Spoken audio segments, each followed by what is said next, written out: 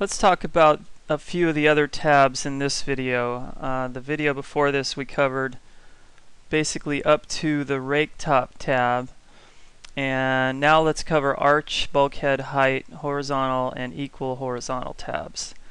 And then we'll have one more video to cover the remaining tabs. So to add an arch top, this is a simple 3-panel elevation, and to add an arch to this we would just click add and tell the program what panels the arch needs to span. So from panel 1 to 3 is how it would work. So you'll notice that it has to be a panel specific arch. It can't be 10 inches into a panel and ending 4 inches into a panel on the other end. So it has to be a complete panel.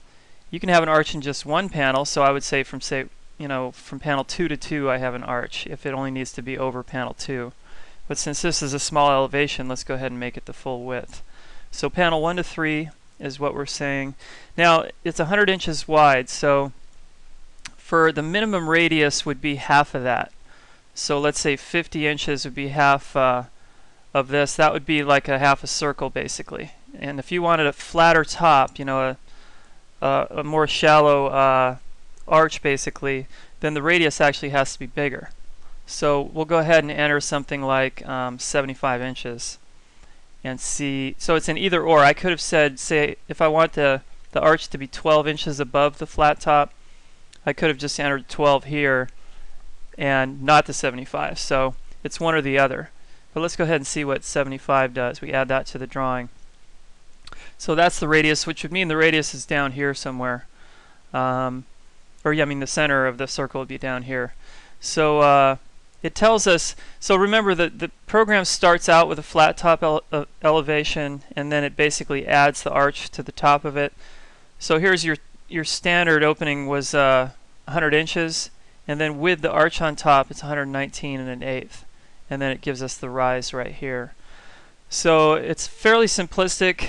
Right now the verticals don't run through, so you might not even want to bother putting glass into the arch, because if it does, the verticals do need to run through, you're going to have 3 pieces of glass, not 1. So the answer to this right now is to open this up with CAD and extend these lines to get your drawing right, and then in the optimizer adjust the length of the vertical cut pieces so that they're the right length.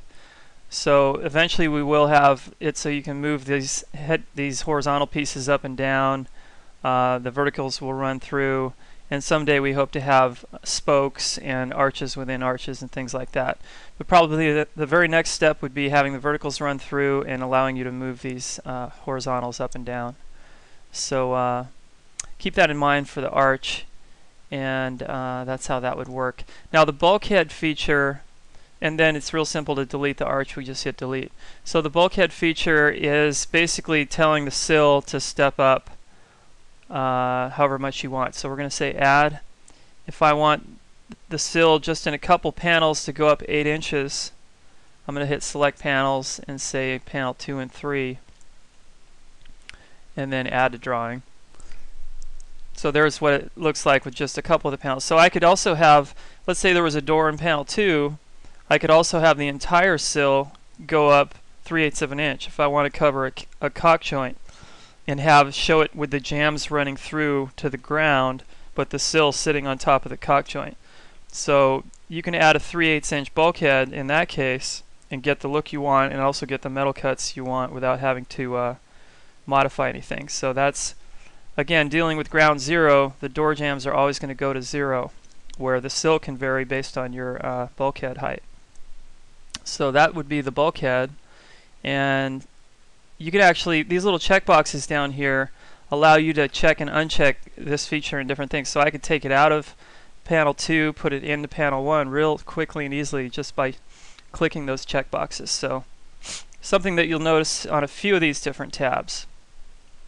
So keep that in mind. Now the height tab, that's basically adjusting the height. So it's the opposite of a bulkhead. So the height would affect the header and not the sill. So if I want the head to drop down 8 inches, or actually I wouldn't say 8 inches down, I would actually have to say 92 inches would be the head height, in selected panels, so say panel 2 and 3, and I hit OK and add to drawing.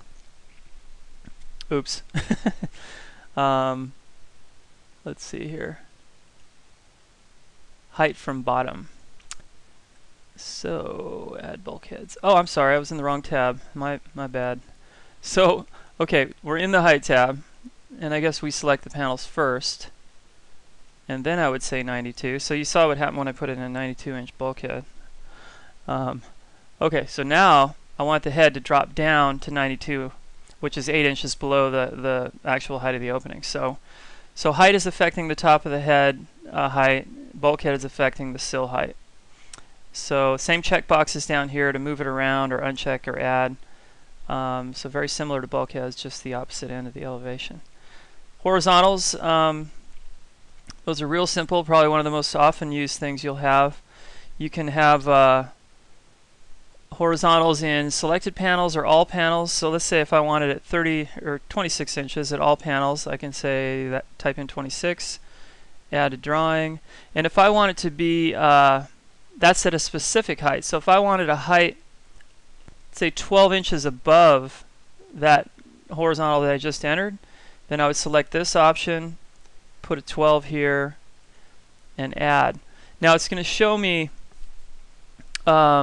it's basically 12 from the bottom to the top, I believe. So the daylight isn't 12, so you have to kind of think about where, or actually I'm sorry, it should be the bottom to the bottom. So it's taking into account the profile of the horizontal. So keep that in mind if you're working with it that way. If it's a 2-inch system, which this must not be, it's a 2.5. So this is a 2.5 system. That's why we've got the 9.5 daylight after I added 12 inches to the height from the previous horizontal. But basically it's how it works. Just as long as you know that it's working from bottom to bottom, you can adapt your dimensions that you put in accordingly. Now the type 2 and 3, this affects the, you can have 4 different types of horizontals. So they can be different profiles, they can be different part numbers, or a mixture of both. So it's perfect for curtain wall if there's spandrel on one side of a horizontal and insulated glass on the other, that kind of thing, 1/4 inch versus 1 inch. And you can have the parts configured in the framing system and the profiles as well. So if I add a, let's go ahead and do that real quick. So if we go to edit the framing system for this elevation, let's say I go to number 2. This is a 2.5 inch system, so if I only want a 2-inch horizontal for type 2, then I put that in, and over here are the part numbers. Excuse me. So the part numbers would be whatever they need to be here. And again, if I click OK, if I click this button here, this only affects this elevation. So you can have a global setting by clicking here and configuring a framing system, or you can just affect one elevation this way. But now that I changed the profile, we know it's going to draw correctly. So I am going to add a type 2 horizontal at a specific height in all panels. So let's say it needs to go at 80 inches. And we should see a slightly smaller, that's a 2-inch and this is 2 1/4. So you'll notice how it's different. So with 4 different types of horizontals, you can pretty much accommodate any situation you need. So then we can close that window. And it's easy to delete, or you could actually change the heights here, and it would adjust the height of the horizontal just by changing it there. Now the equal horizontals, this was available in version 14, but it was a little bit hidden. So equal horizontals are real simple. So let's actually go back here.